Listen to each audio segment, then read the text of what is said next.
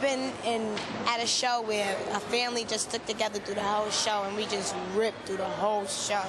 I mean, everybody out there that come out, you know what I'm saying, they do their thing, but when Bad Boy come out, we does our thing. Me and Puffy, you know, that's like my uncle.